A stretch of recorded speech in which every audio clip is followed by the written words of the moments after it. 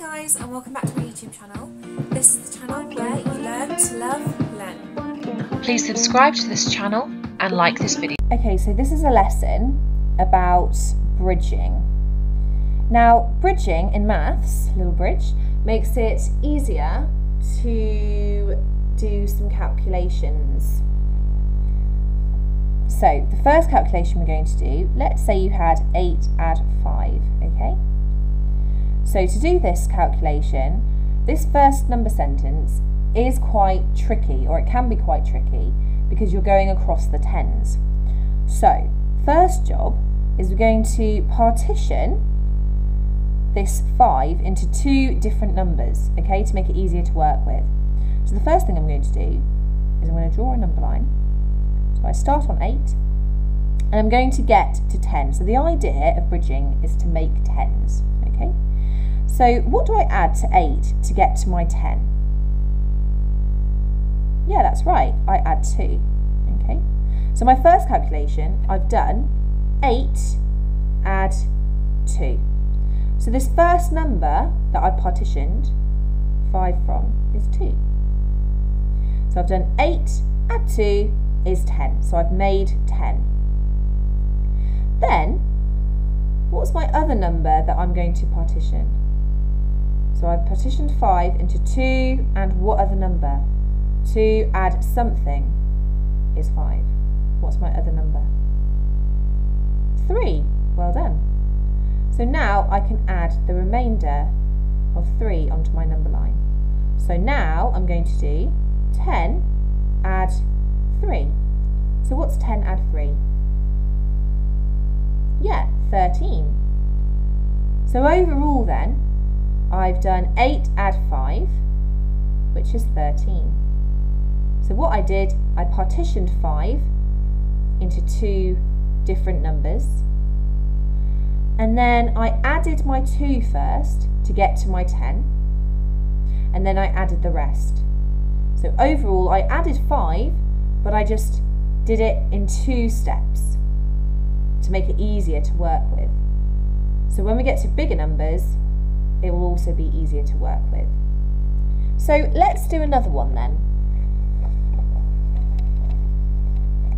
Okay, this time let's do 9 add 4. So if you like, pause the video and have a go, just like we did the other question, and see what you get. So, exactly the same, I'm going to partition this 4 into 2 different numbers. Now I'm not sure what 2 different numbers yet, so let's have a go. Draw my number line, I start on 9, and what do I need to get to? That's right, I need to get to 10. So far I've done 9 add something equals 10. So what is that something? 9 add 1, that's right, 9 add 1.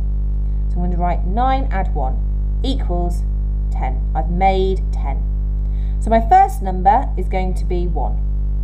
What's my other number going to be? So it's partitioned for 1 add something is 4. What's my other number? 3, that's right, so I've got 3. So now I'm on 10, so I've got 10 add what? 3. So I'm going to add 3. So what is 10 add 3? Yep, it's 13. So that's your answer, 13. Let's do another one. So lots and lots of practicing.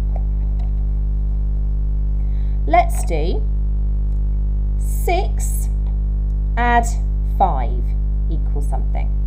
So again, pause the video and have a go, and then we'll go through it. Okay, so again, I'm going to partition 5 into 2 different numbers so it's easier to work with. Draw my number line. What do I start on? Good, I start on 6.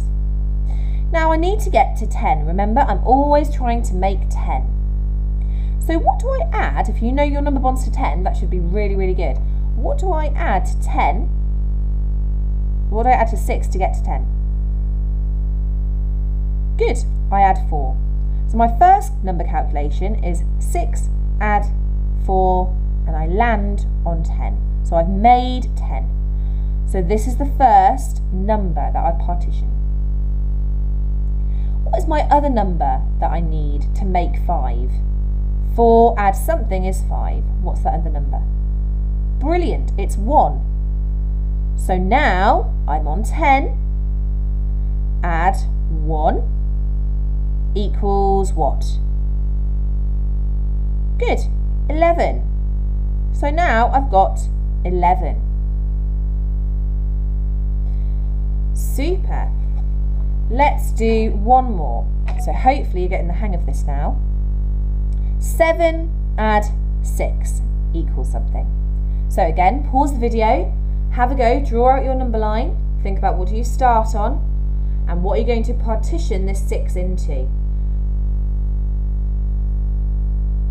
Okay, let's have a go. So I'm going to partition this 6 into 2 different numbers. First job, draw out my number line. I start on 7. What do I need to get to? I need to make 10. So now I do 7 add something equals 10. What do I add to 7 to make 10? Brilliant, I add 3. So I add 3 to make my 10. So this number here I partitioned 6 into 3 and what's my other number? 3 add something equals 6. Good, 3. So now I start on 10, add 3. What will that be? Again, 13. Super. So hopefully you got that right.